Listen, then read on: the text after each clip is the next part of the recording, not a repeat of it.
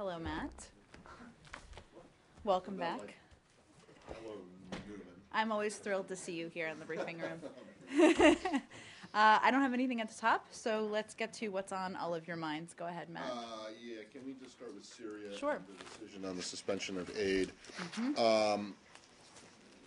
What can you explain exactly why this step has been taken and whether it means anything of significance for the SMC and the control that General Idris has over the Free Syrian Army? Sure. Well, let me state first unequivocally, it is not a suspension of aid or a holding back of aid, but let me outline for you what's happened here. We're obviously concerned that Islamic Front forces have seized the ATMA headquarters and warehouses belonging to the SMC, and we are, of course, in close contact with General Idris and the SMC about these events. We're gathering the facts, consulting with friends in the Syrian opposition on the next steps we can do in support of the Syrian people. And as I mentioned, of course, we're working closely with General Idris and the SMC staff at this point to inventory the status of U.S. equipment and supplies provided to the SMC. As a result of this situation, the United States has suspended all deliveries of non-lethal assistance into northern Syria while we evaluate the situation on the ground and gather additional details. So, can you? But I guess the question is why? The Islamic Front is not the Al Qaeda group. In fact, they say that they claim to have no ties at all. They claim just to be, I guess, Islamist, but not radical. So, is there? What's the? And I was under the impression that you guys were willing to talk, at least talk, to people who fit into that category, the category of not terrorist, but not moderate Who or are not designated secularist. terrorists. At the same time, Matt, as you know, we've been working with the SMC. They are the group that we have, and we, with the international community, have designated as the coordinating group for military assistance and other assistance. We're, of course, evaluating what this means, what the impact is, but as you've seen in reports and you've all reported, the fact that the warehouse, the headquarters and warehouses belonging to the SMC have been taken over is certainly something concerning and has left us to given that, suspend all deliveries at this point. We're evaluating it, and we are, of course, taking an inventory of what it means and what supplies are applicable here. Well, recognizing that you don't have well, how are you doing the inventory? But then recognizing that you haven't done the inventory yet, do you have any idea of how much and what is in these warehouses? Well, non-lethal assistance, as you know, includes items like MREs, laptops, etc. In terms of what specifically was included in this warehouse, that is an ongoing process. I don't have an evaluation of that for all of you. I'm not sure we'll make a public evaluation, but certainly we're working with the SMC. We are in close touch with General Idris as well as members of the SMC to undergo the process of reviewing what's included and what the impact would be. Are you aware if there was any lethal military equipment either supplied by the United States or by others in these warehouses? I don't have an evaluation of that at this point. Again, this was our understanding at this point was that it was non-lethal, but we're, of course, evaluating what was included in there. All right, and then my last one is just, what does this say, the fact that apparently the SMC forces just ran away, what does that say about their viability or credibility as a fighting force and as a credible military opponent to either the Assad regime or to the Al-Qaeda linked groups? Well, Matt, I know there have been a range of reports, many of them by many of your outlets. We're still evaluating what happened on the ground, so I wouldn't confirm or reiterate reports about what happened or what exactly went down on the ground. This has nothing to do with our support for the SMC. It has nothing to do with our support for the opposition. It has everything to do with the security of the material assistance, which is, of course, what we're evaluating. But beyond that, I wouldn't want to speculate about what happened or what it means until we have more time to consult with people on the ground. Have you any idea how long the suspension of aid might last? I don't. It's important. Let me just reiterate too, and I forgot to mention this in the beginning part, that assistance continues through other neighboring countries to other parts of Syria. So that's what I meant by it's not suspended. It's just for this particular part, given the circumstances. But no idea yet whether it be a matter of days, weeks, or... I wouldn't want to put a day on or a date on it. Obviously, it's in our interest and the international community's interest to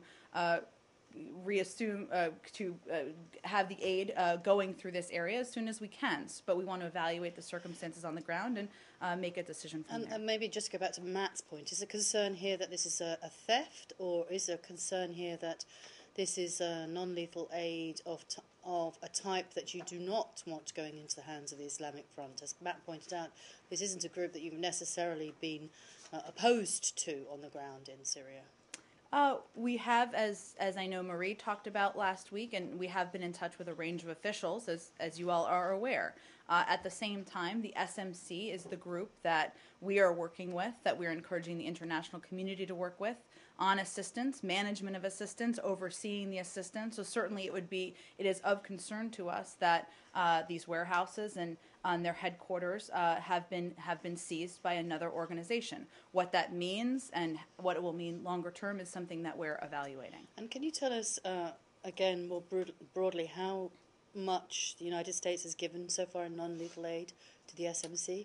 I'd have to double check on those numbers in terms of what has hit the ground. Obviously, this has been an ongoing process, as you know, but I'm happy to take it and we can send around an update on what's actually been processed, if that's helpful. Jen, how much of it is...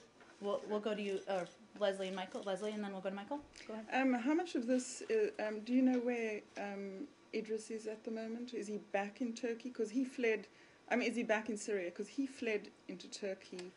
I don't have any update on his whereabouts. I'd point you to the SMC for any update on that. And is it not true that the group that seized the warehouses was in talks, anyways, and it's a breakaway group, was in talks with Idris's group about an alliance that would then form part of the Geneva talks? I would point you to both of their groups and the SMC for any evaluation of that. Obviously, we've long said, and this remains the case, that we would support representative delegations coming to a Geneva conference. That's something we've communicated to the SMC as well as the SOC. We're working closely with them as appropriate on that. As I said, we engage with a broad cross-section of Syrian people and political and military leaders. That continues to be the case. But I don't think we should lose the context here that warehouses and a headquarters that was previously run by the SMC was seized, and certainly that's concerning.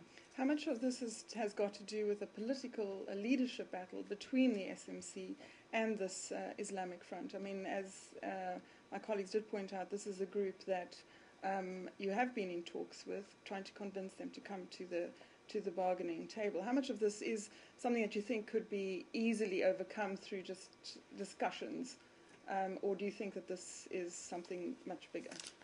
It's a good question, Leslie. I think it's too early to say at this point what this means and how it will be resolved and what the best steps are to resolve it. That's obviously what we're endeavoring to determine with our contacts on the ground. Michael? Just two follow-ups on these questions and clarifications. First off, have American officials been in touch with representatives of the Islamic Front to ask that these warehouses be returned, to get their version of events? What is this group telling the United States? And the second question is, given that the Syrian opposition has been fragmenting a bit over recent months, we've all had stories about different alliances that have emerged and cropped up in different factions. The Islamic Front is one of them, and given that you're saying you're meeting with a broad cross-section of groups, under what conditions would the United States consider working with the Islamic Front or inviting them to Geneva II or cooperating with them, since while the SMC may be designated as the legitimate representative of the Syrian people, there are clearly a plethora of groups out there now?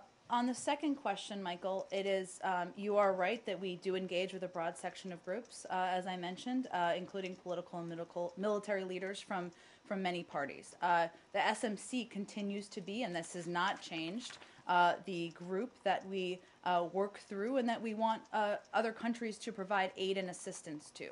In terms of how a delegation will be put together and who may or may not be included, that's an ongoing conversation. Obviously, that's for the Syrian people to determine and make an evaluation of. We are in touch with them, but that's not something I have an update on for you today. It's a good question, not something I have an update for. The first question you asked was what? Can you repeat it for me one more time? Well, have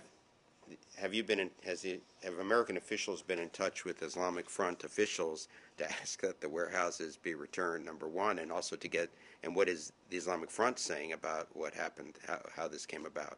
What have they told you about it? My understanding, and I'm happy to check this again with our team, Michael, is that our primary focus here, of course, has been contact with the SMC and evaluating the impact and the inventory, but I'm happy to check if there's any additional contact to report to all of you. Could you just let us know by the end of the day whether you've had communications with this group and Sure. what you might have learned from them? Happy Because it would be strange if you hadn't. Happy to check back and see what we can report. Absolutely. Yeah. Yes. Have you managed to get in touch with General Idris? I'm fairly certain we have been in touch with him and with his team and about this specific issue. All right, Yes. and then just to clarify, this attack was on Friday, and the delivery of aid was suspended on Saturday. Is that correct? Effective Saturday.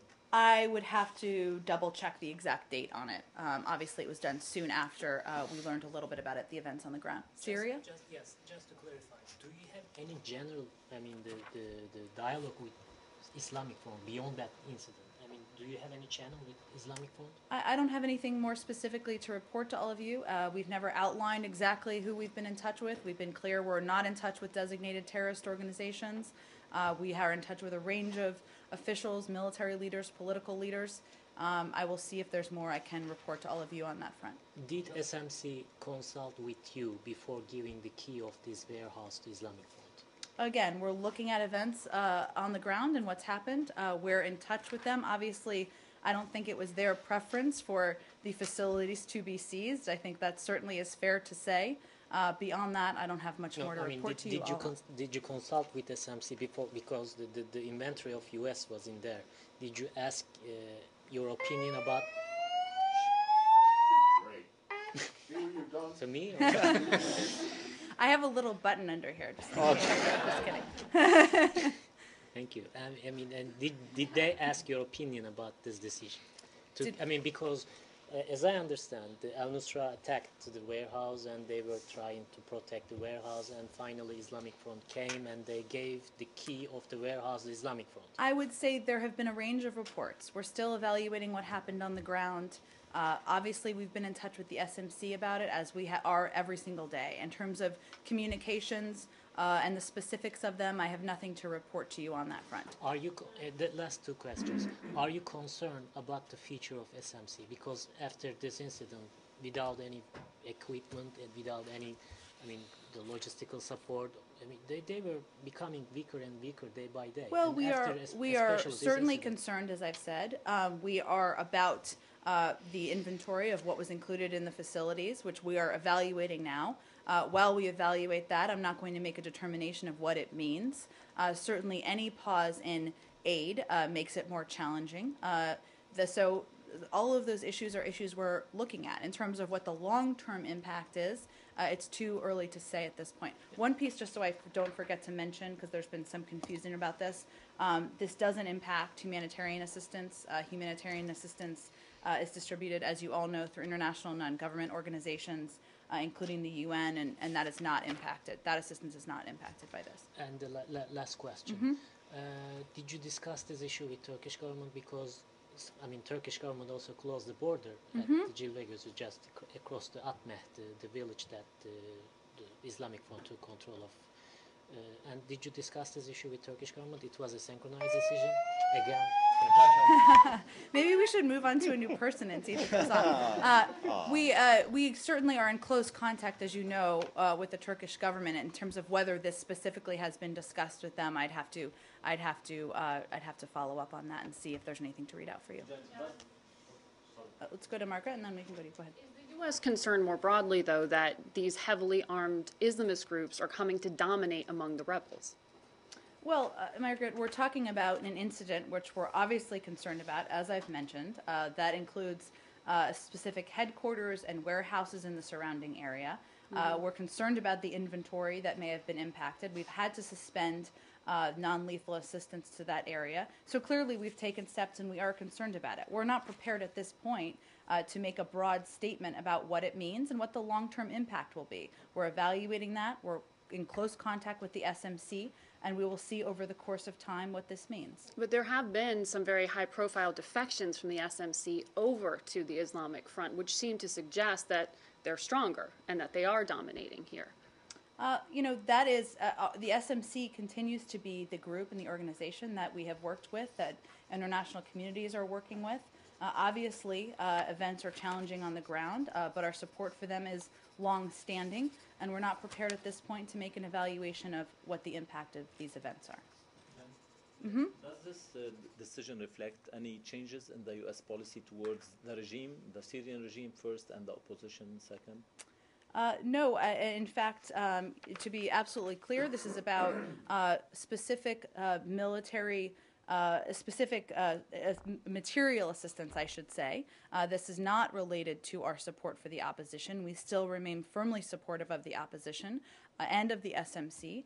That's why we're in close contact with them. We're gathering the facts. We're consulting with them. We are doing a full evaluation of the inventory, but we remain firmly supportive of the opposition. Just to follow up on Margaret's question, I mean, I know you're concerned about the warehouse in itself, but it is symbolic of a larger problem, which is that Islamic groups are taking greater control over spots of the country, including a crossing with a NATO ally. So, I mean, that's got to be a larger concern in terms of your, when you look at the strength of this opposition and whether you may need to rethink,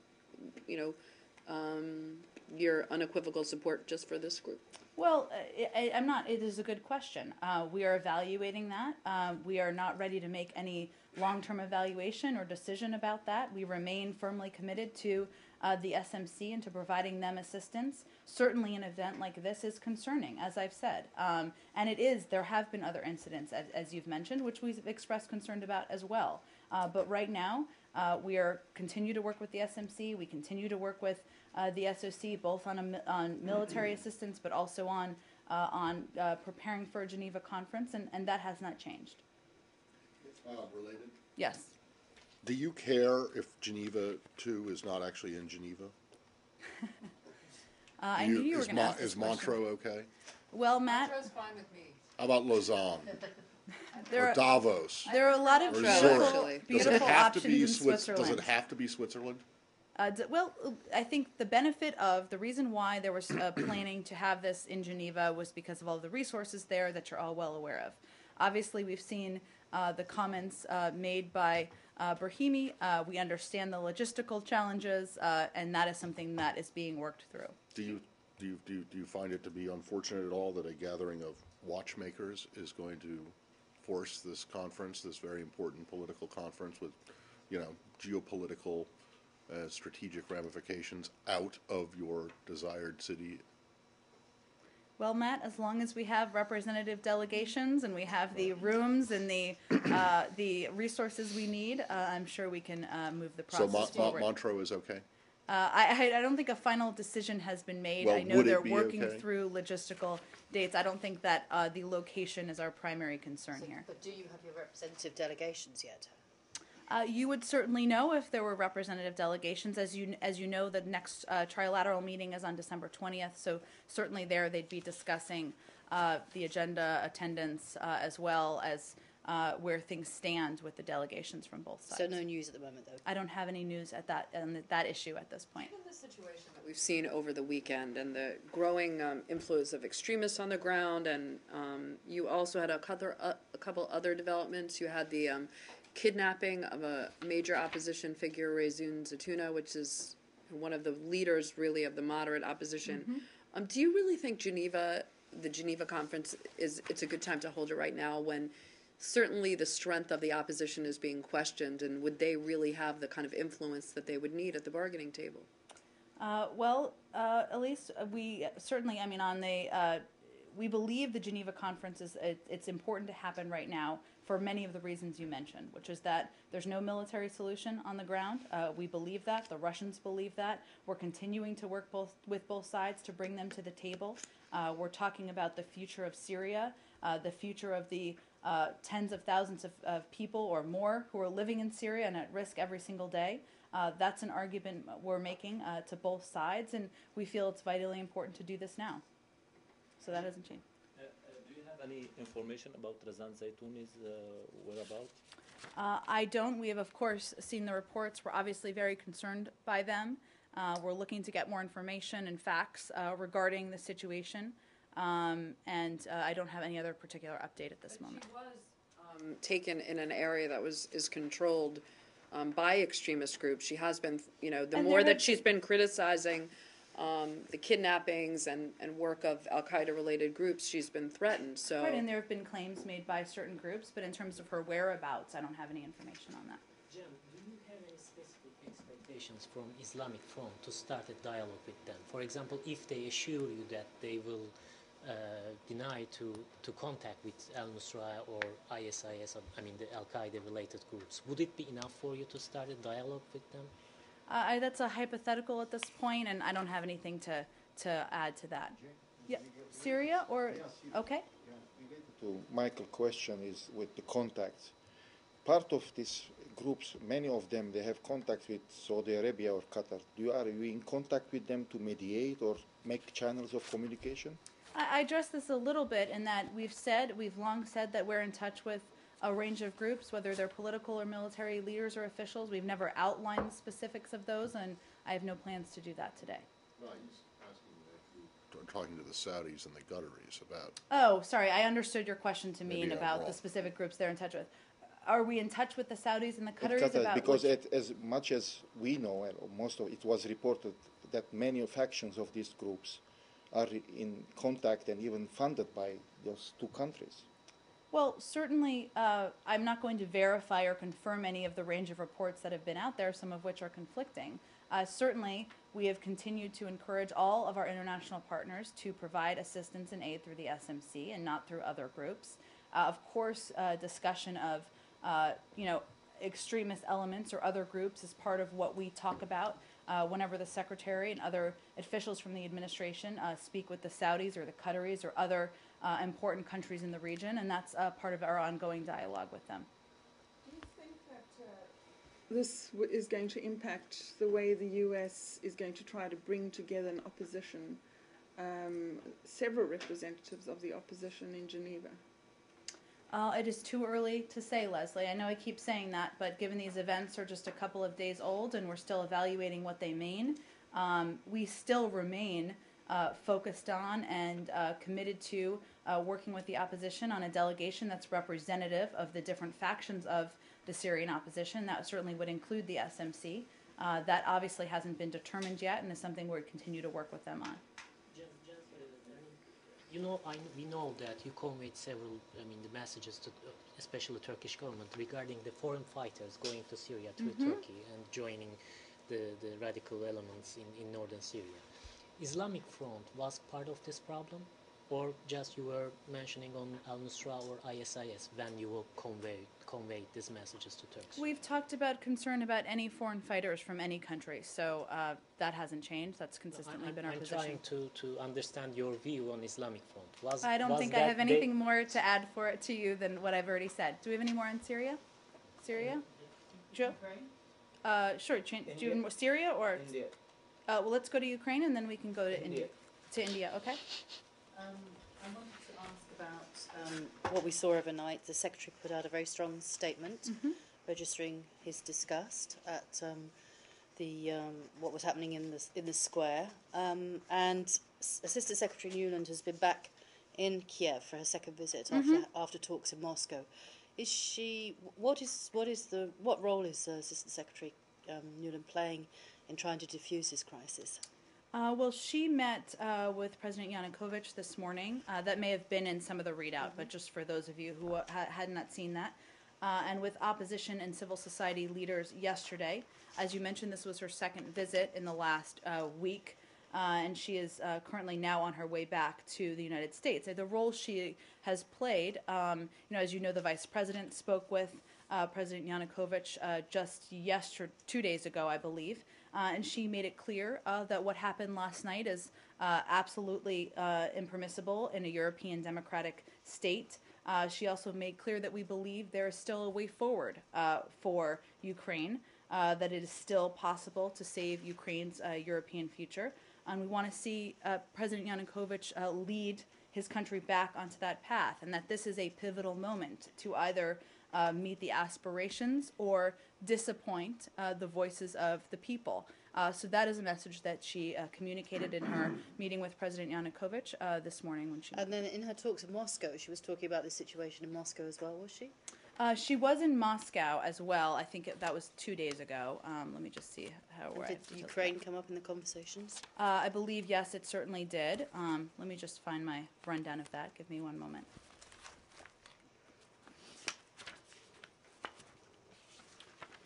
Let's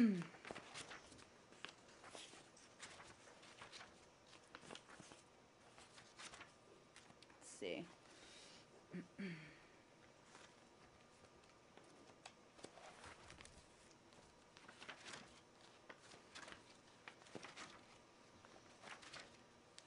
I'm just looking for my exact rundown of the meeting she had while she was there. So I don't have that in front of me, but I'm happy to get that to all of you.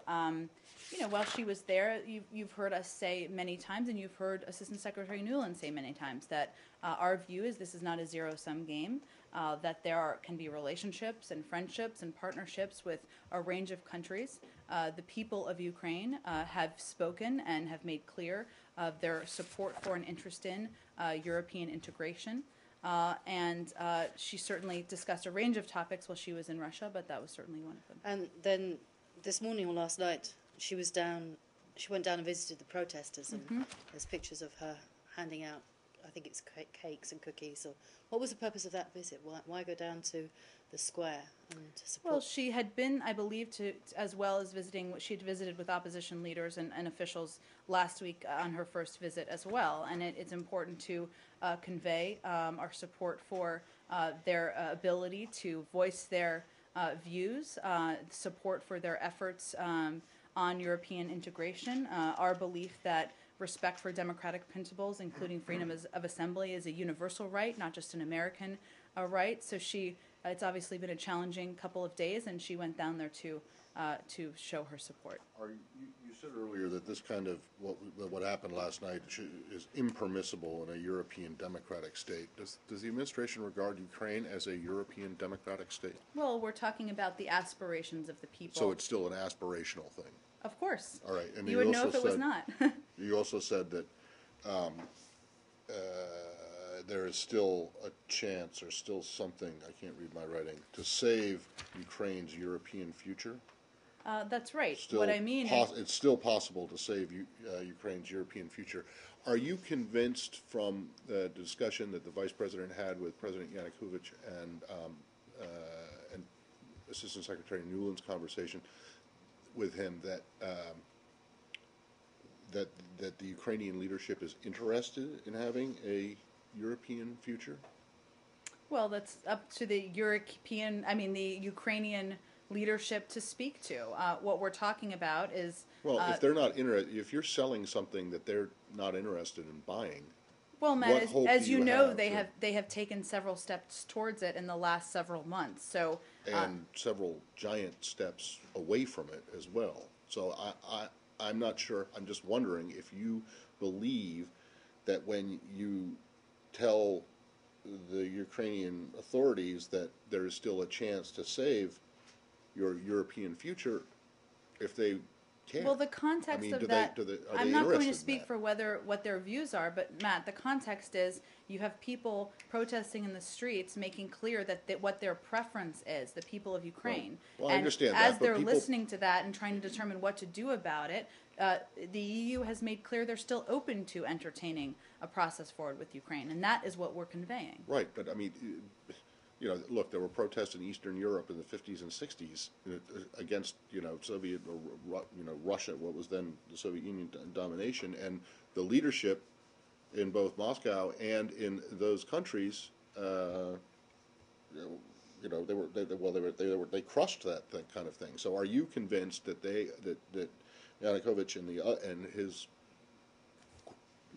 his government care about or have any interest in a European future, or in being a European democratic state?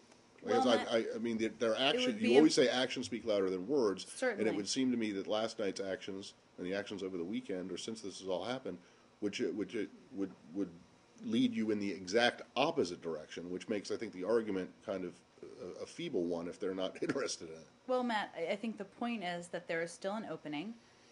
Obviously, President Yanukovych spoke to the vice president. He met with Assistant Secretary Nuland, I believe, for an hour or two, and certainly they had a robust discussion about what the options are moving forward. It was important from our view to make the case that despite the events of the last few weeks, there is still an opening and an opportunity to move towards a European integration. So you think that the president's willingness to meet or to speak with you guys an indication Matt, that he I wasn't is doing an interested in... analysis of what it meant. I'm just indicating that obviously we've been discussing the issue. And when let's talk about I recognize that the White House may be a better place to answer this, but you said that they laid out options for, or potential avenues for proceeding further. I don't want to overstate I what I meant by that. What I meant by that is that there is still a path forward to European integration. So presumably, tell me if I'm wrong, the vice president didn't say in his conversation with the president that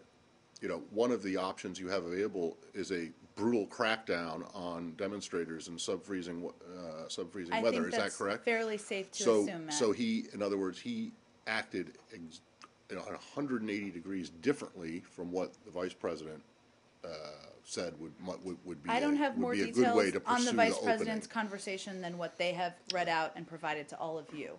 Obviously, given we're at a pivotal point here, given that our belief of sending riot police in is beyond the pale, that was the reason for the strong statement. Why is it important why is it in Ukraine's interest to move towards Europe? Well, we've spoken about this a bit. I think one, that is not. It's not as important what the United States' view is. It's the Ukrainian people have spoken out and been clear that is their preference. And that is something that they would like to see the country move toward. And obviously, they were very close just a couple of weeks ago, and there were steps taken back since then.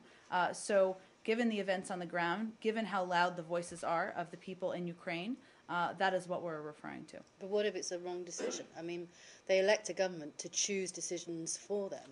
If they don't like the decision that the government's taking, then presumably they should take it to a ballot box. Well, I think they're also voicing their dissatisfaction with the steps of the government, and obviously the government's response to that with riot police last night is something we found completely unacceptable.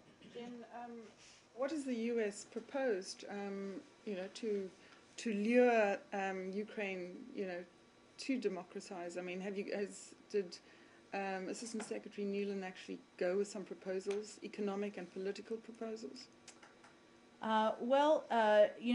I'm not going to get into all the specifics of any conversation, but obviously getting back into a conversation with Europe and with the IMF and bringing, of course, justice and dignity to the people of Ukraine is what our strong message was on the ground. All policy options, including sanctions, are on the table in our view, but obviously that still is being evaluated. If the Ukrainian leadership doesn't accede to these requests from the street, what further measures could the United States impose? Would you be prepared to go, for instance, down the road of imposing sanctions on individual Ukrainians? Did you say that? Yes. Excuse me. I was going to follow up with the sanctions. Like what kind of sanctions? I'm not going to get into specifics of that. We're considering policy options. There obviously hasn't been a decision made. Sanctions are included, but I'm not going to outline more specifics. Please refresh my memory. The last election that Ukraine had, you regarded as acceptable? I would Free have and to. fair? I believe probably yes. Okay, so kind of like the Egyptian election, it might have had a little. I knew there was some- a comparison some coming here. I was problems, trying to but- sniff it out. Well, I just want to know if you know, mass protests in the street, if that's if you believe that this relates to Joe's question. I mean, people elect a government, a president, and a parliament, and if they don't like it, they can demonstrate. Sure, and you think that they have the right to demonstrate. But I mean, can they control the? Do you believe that a mass of people should be determining the Ukraine's foreign policy, or should that be left to the government to decide? Well, Matt, obviously listening to the voices of the people in Ukraine is something we feel is important. This was a case where Ukraine was deciding between two paths. You know what our view was on the better path. And given they came so close, they took other steps. That is just the message we are communicating to the government. Would these be political or economic sanctions? I'm not going to get into any more specifics. Again, there's a range of options that we are open to, but we're not at that point at this stage. And what about the IMF? Would you be prepared to support the IMF, an IMF loan for Ukraine, for instance? Would that be Well, an we option? do believe they should be in contact with not just they should get back into a conversation with the IMF in terms of what steps would be taken. We're not quite at that point yet. Do you know if the issue of potential sanctions came up in the conversation that Vice President Biden had, or in Tori's conversations? I'm happy Are to- the Ukrainians aware, other than of this briefing, that this is a possibility? I'm sure they're all watching live right now. They might be. I would have to check on that, Matt, for you. I'm happy to do that. How do you view the role that Russia is playing in Ukraine? Well, we've talked about this a bit in here. We've communicated to Russia that we, of course, don't feel this is a zero-sum game. We understand that they have put options on the table. The EU has put their own options on the table. But we continue to believe that the preference of the people of Ukraine should be what the government listens to.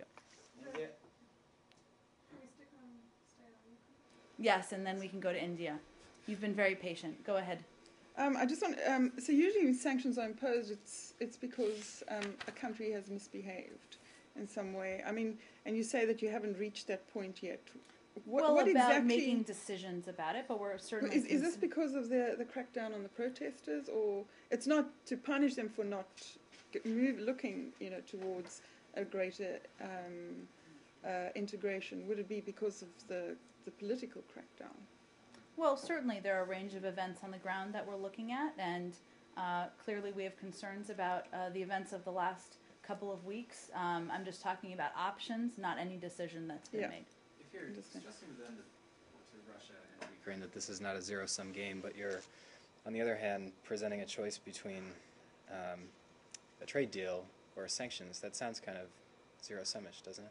I think you're combining a few things there, Chris. Okay. I think, obviously there have been a range of events on the ground over the last couple of weeks that we've expressed our incredible concern about.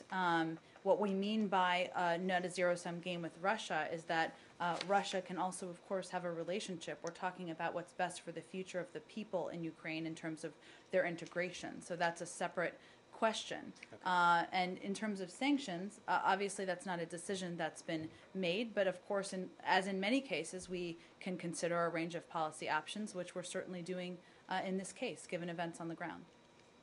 Do we have any more in Ukraine? One more, but do you think that the Russians are playing a constructive role in Ukraine? I don't have any evaluation of that. This isn't about the U.S. versus Russia. This is about Ukraine and the voices of the people in Ukraine and what they've expressed to the government and the importance of their ability to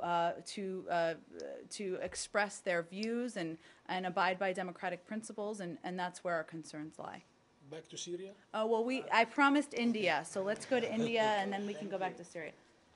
You must have seen the Indian Supreme Court decision criminalizing homosexuality, which has sent shockwaves in the global LGBT community. And it's more important because only yesterday Secretary Kerry issued a statement on Human Rights Day, and in which he mentioned LGBT. So what is the reaction that, and especially because the Indian Foreign Secretary is in town. Well, we, of course, are aware of the Supreme Court decision. The United States places great importance on the protection of human rights and fundamental freedoms of all people. And as you saw and as you referenced in the Secretary's statement yesterday, that includes lesbian, gay, bisexual, and transgender persons around the world. We oppose any action that criminalizes consensual same-sex conduct between adults. LGBT rights are human rights. That's something you've heard Secretary Kerry say, I believe Secretary Clinton say before him. And we call on all governments to advance equality for LGBT individuals around the world. I know you asked me about the visit of the Foreign Secretary. I'm happy to give a readout of that if that's helpful as well. Secretary Kerry and Deputy Secretary Burns met yesterday with Indian Foreign Secretary Singh to discuss ways to deepen the U.S.-India strategic partnership and consult on regional issues. Foreign Secretary Singh also met with Acting Undersecretary Rose Gottmiller, Assistant Secretary for South and Central Asia Nisha Biswal, and other senior officials. The United States and India agreed to joint principles to strengthen India-U.S. cooperation on training UN peacekeepers, developed with support from the Department's Global Peace Operations Initiative. The United States also accepted India's invitation to serve as a partner country for India's Technology Summit and Expo in New Delhi in the fall of 2014, further intensifying our broad scientific cooperation. Thank you. Are you planning to reach out to the Indian government to express your directly about what needs to be done? Because if you see the atmosphere there, the political parties, the pressure, and it is not just a vague Supreme Court decision. Well, we consistently bring up human rights issues with most countries we meet with, and I don't have any specific recent call or meeting to read out for all of you, but certainly that's something we're happy to express publicly and privately as needed. Meeting between the top diplomat for the administration and his deputy and the Indian Foreign Secretary. This didn't come up? That happened yesterday. Uh-huh. I'm not aware of when. I believe this decision may have been today, the Supreme Court decision. But she still has a meeting today too in the building. She had a meeting today also. Was this issue brought up with her? Today? With who was the meeting with today? I don't know, but I think she had some meetings here today also. I have to check on that. I was under the impression that most of the meetings were yesterday, but I'm happy to check. And if there were meetings today, we can check if this issue came up. Yeah, but the question... In your initial response, I didn't hear you actually give any reaction to what the decision actually was. I'm presuming that you think it's a bad ruling by the Supreme Court, but I didn't hear you say that. Well, Can you go ahead? I believe Can you say that? by saying we oppose any action that criminalizes consensual same-sex conduct between adults in general around the world, I think I was pretty clear about what our view is. So what do you think about specifically about the Indian Supreme Court decision? I'm looking for something that's got the word India in the answer. Matt, I'm not sure I have much more to add other than to convey that any legislation around the world, whether it's India or any other country that criminalizes, any action that criminalizes consensual same-sex conduct between adults, that doesn't recognize that fundamental freedoms of people include their right to sexual orientation. Those are issues that we certainly would be concerned about as we are here. So you are expressing concern about the Supreme Court decision in India on this case? Correct. Okay. Just to clarify it one more time. Sure. You are opposed to the Supreme Court decision and you are going to raise this issue with the Indian government, right? I think I expressed our concern about any cases along these lines. We are in regular touch about these issues and others with India. I don't have anything specific to read out for you in terms of future meetings or conversations about this. And regarding Foreign Secretary Singh's meetings here, was the issue of Bangladesh discussed? Because there have been some differences between the two countries on this issue. I don't have that in my particular readout. I'm happy to check if that was an issue during their meetings. And was the issue of the Sri Lanka raised during these meetings? I don't have more than what I read out for you. We can check if Sri Lanka and Bangladesh came up as a part of the conversation. The Secretary had a conversation this morning with Prime Minister Hasina? It was actually late last night. Oh, was it? Okay. What prompted that call, and could you give us a readout of what was said between the two of them? He did speak with Hasina about current events in Bangladesh. We have part of the discussion was conveying the importance of major parties coming together on a way forward for elections that are free, fair, and credible in the eyes of the Bangladeshi people. We also welcomed the visit of UN Assistant Secretary General Oscar Fernandez Taranco to Dhaka, where he is meeting with both parties to encourage a peaceful way forward. So they discussed a range of topics, and certainly that was a big focus of the message the Secretary conveyed. India still? India? Yeah. Mm-hmm. Does the United States expect India to the parliament? Not the respect of the parliament. Does it expect the Indian Parliament to repeal that law? I don't have any other comment for you on the Supreme Court case than what I've just offered, or any other expectation of steps. That's obviously steps the Indian government would take. So, is there any options at all? The Supreme Court is there any options at all the State Department is examining to encourage India to repeal that law? That's a decision that the Indian government would make. We obviously don't make decisions on behalf of other governments and their legislation. So I expressed our deep concern about any efforts around the world to not recognize that LGBT rights are human rights, and that's a message we'll continue to convey. Well, the only problem with that is that you're threatening sanctions on Ukraine, or saying that they're a possibility because they're violating people's human rights and not listening to the people, and yet here with India, it's not even clear whether this has come up, will come up, or will ever come up with the Indian government. And in fact, the readout that you gave of the meetings yesterday, so everything with India is full speed ahead, and we're intensifying our relationship. This case, as I understand it, the Supreme Court case was this today. Right. Okay. Those meetings were yesterday. I think I expressed pretty clearly our opposition to this. In terms of what steps would be taken by a government on a Supreme Court case, that's not something I would have a comment on. Obviously, the events in Ukraine, we've expressed our deep concern about and the reasons why. And as you know, we don't group every country and everything that happens into the same category. Every circumstance is different. Another human rights question, actually. A Turkish journalist and at the same time a member of parliament was released after almost 4.5 years dating. Do you have a statement on that? Following the Turkish Constitutional Court, do you have any statement on that? I think you're talking about Mustafa Balba. Yes. We welcome his release and are pleased to see him take up his official duties in Parliament. And also there are 6 members of parliaments similar with his case. Do you have any reaction? Do you have any comment on that? As you know, we evaluate the issue of due process and our concerns as it relates to Turkey in our human rights report every year when we issue that. I don't have anything specific on other individual cases. I can see if there's more on those to report on. Because the Turkish Constitutional Court's decision was based off the status of being a member of parliament.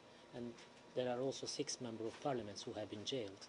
And there are some debate on that in Turkey too, that arguing this decision should apply for others too.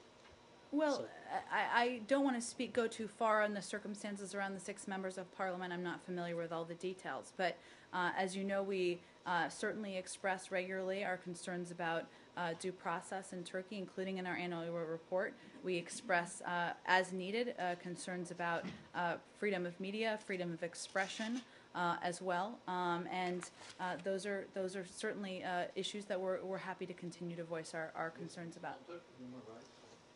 Human rights? Yes. Yesterday on the Hill there was a hearing about the violations of human rights in Egypt, and the vice chair of the U.S. Commission of Religious Freedom raised the issue that the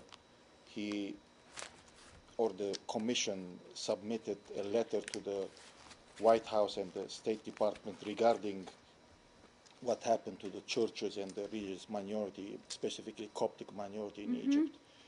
And he said that no response came, although it was raised in September. And it was a letter to the White House or to the State Department? Both. He said both, as much as I remember. And I'm sorry, who was the author of the letter? Who was the letter U.S. from? Commission for Religious Freedom. And I'm just trying to figure out, do you have anything to say about that? Did you I'm hear happy about to check on the status of the letter and our response. As you know, we regularly respond to letters.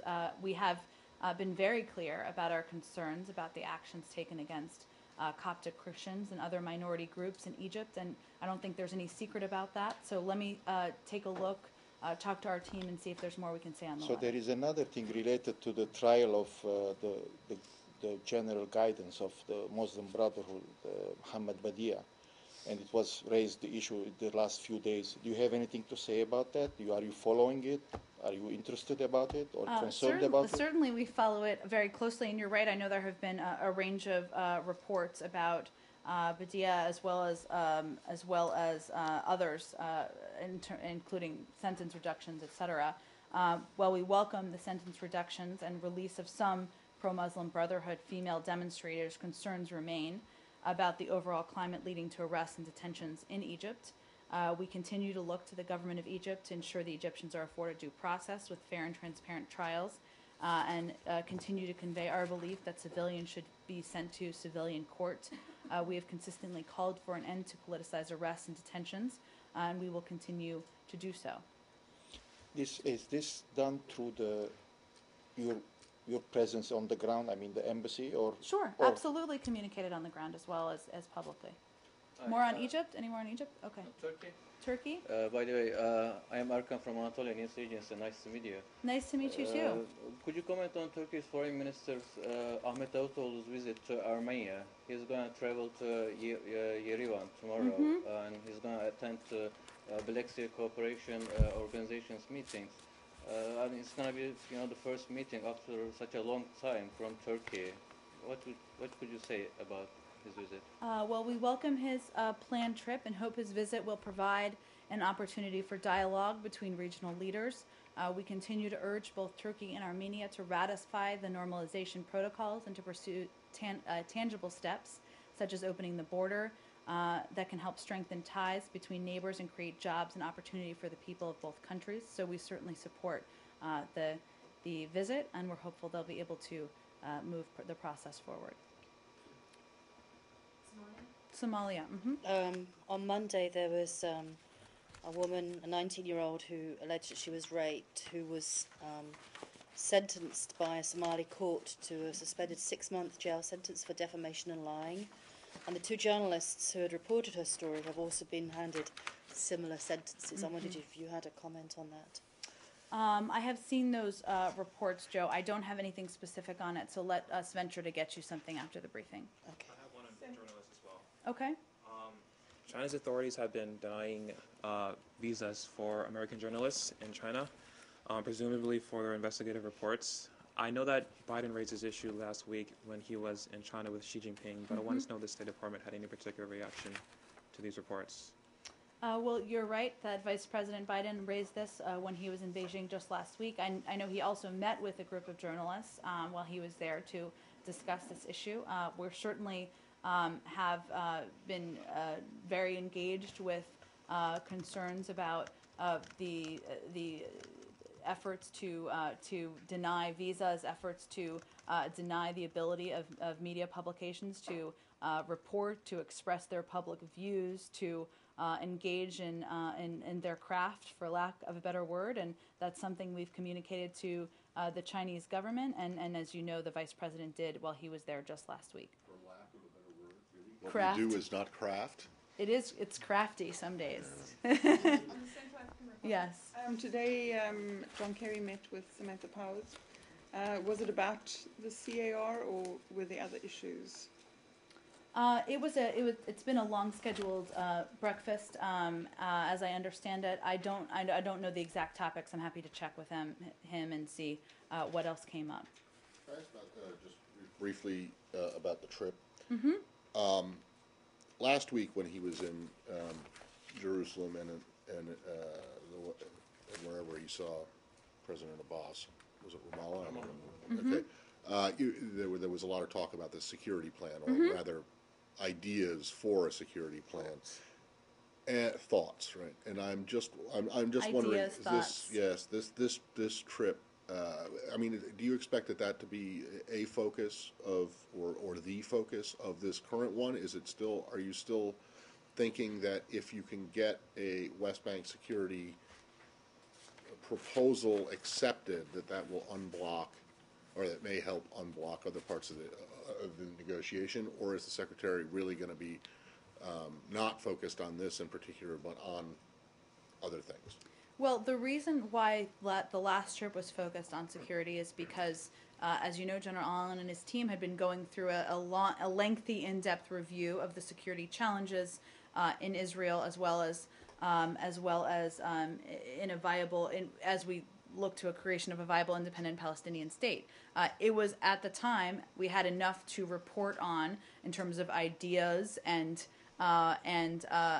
prospects from our evaluation. So that was the purpose, to make that presentation and have a discussion.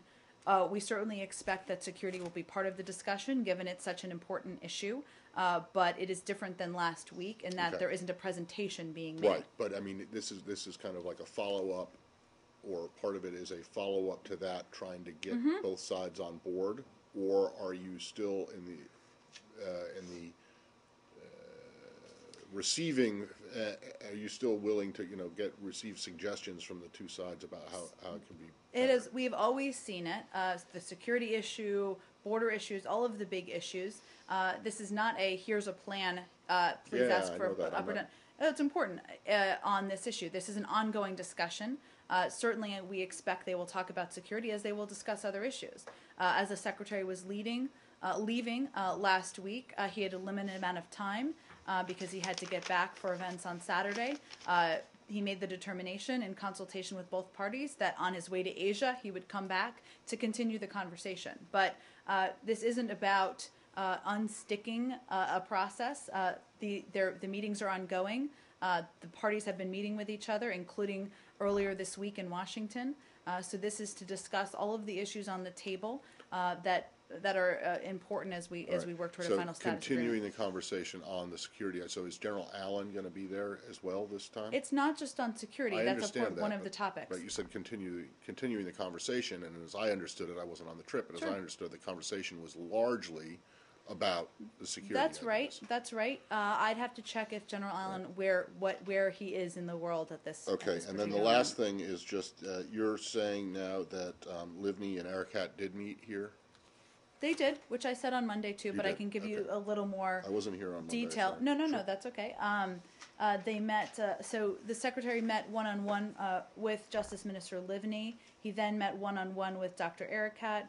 They then moved into a trilateral meeting with the three of them.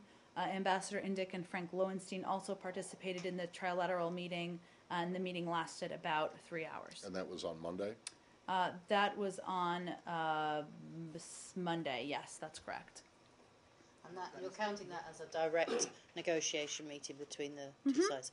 So was that the first time they'd met since the Palestinian team had resigned? No, it was not. They have been meeting since then. Okay, and do you know when the next plans are for our direct meeting? I don't have any details of that to announce for you. Does it depend on whether the Secretary's there? It does not. So it does not. They have been meeting when he is not there. Afghanistan? Any update on BSA negotiation, BSA signing of BSA? Do you have a date for it? I don't have any update for you Any date today. for signing of BSA? I don't have a date for you. If I had a date for you, I would hopefully have announced that at the top of the briefing. There's one more on Pakistan's Prime Minister has proposed NSA level talks between India and Pakistan. How do you view this? I would refer you to India and Pakistan. Of course, we support dialogue as a means for working through differences, and I would assume that is the case here as well, but I would point you to them for the purpose of their talks and whether they would support them. Catherine? Can I ask you about the Arctic? Sure. I think it was on Monday, Canada submitted plans to the UN that would extend its sovereignty claims to include the North Pole, and I think it's 200 square kilometers past that as well. Do you have a reaction to that? And then on Tuesday, Putin made an announcement about moving military units in the Arctic. Do you have a reaction to that? And does the U.S. have plans to submit new plans to the UN that would include the North Pole? I am weak on my Arctic guidance today, Catherine. Come on. I should. It feels that way North- outside. No, the North Pole is very important. And is Santa a U.S. citizen? Santa is a woman, just so you know. Just kidding. And she is a citizen of the world. A citizen of the world. Santa will find you everywhere. That is what I always learned. I would have to check on our specific reaction to the Canada announcement. I know that would be, of course, under the State Department purview. In terms of Russia moving military assets, I would point you to DOD on that. But I will circle up with our Arctic team and see what we can offer to you. So has the U.S. already issued a visa to Santa? To Santa. Santa does not need a visa. He has a visa waiver in the United States, so he can get to every house, and I assume that's the case around the world as well. Just a quick. Flies over China. Go ahead. The secretary said that the Israeli defense minister and national security advisor were in Washington this week. That's right. Did he meet with them? I believe the meetings are happening later this week, and certainly we'll have a readout of those. I think he has meetings at the White House as well as the State Department, and we'll provide a readout to all of you when they Are happen. these talks about Iran only or about the security arrangements for the Israeli-Palestinian? They are focused on Iran. General Allen and his team are leading the efforts on the security arrangements. However, it's important to note that there are entities from virtually every relevant building working on that with his team, but the purposes are on Iran. But they will talk with the Israelis on these issues, right? Correct. Mm-hmm. Jen, do you have any reaction on the Gulf states' statement after their summit in Kuwait? I would point you to the Gulf states on specifics on that, or DOD. They welcomed the agreement that achieved between the P5+1 and Iran. I haven't read the full statement. My understanding is most of it is military related, so that's why I pointed you to DOD. Yes, the president of the Syrian coalition, Ahmed al-Jarba, at this summit yesterday, he accused the Assad regime as for arming the Al-Qaeda and the extremists in Syria. Do you agree with this accusation? I don't have anything for you on that. I haven't seen his comments. I'm happy to take a look at them and see if we have anything more to add. Your team that fights the Al-Qaeda ideology put videotapes. They saying that the Al-Qaeda is fighting on the side of the regime. I mean, we, as you know, have been very concerned about extremists, including Al-Qaeda. I don't have anything more for you on it, though. A quick clarification on Ukraine. Every year, this arm twisting by Russia with the gas taps goes on. Do you think this year it is more than that in Ukraine, or? I will let you as a reporter do an analysis of that. Of course, there's a lot of focus on it, given Ukraine is making a choice about the direction of their future. So that's why we're all talking about it. Philippines. Philippines, okay. District of the Secretary Kelly. The United States is going to discuss bilateral relationship in terms of military cooperation or rearrangement of military balance in that region. Are we going to be talking about that? Yeah. Obviously, Secretary Hagel would have the lead on that. There are a range of issues that will be discussed. We'll be doing a briefing in advance of the trip, so we'll get that around to all of you once we conclude that. Thanks, everyone.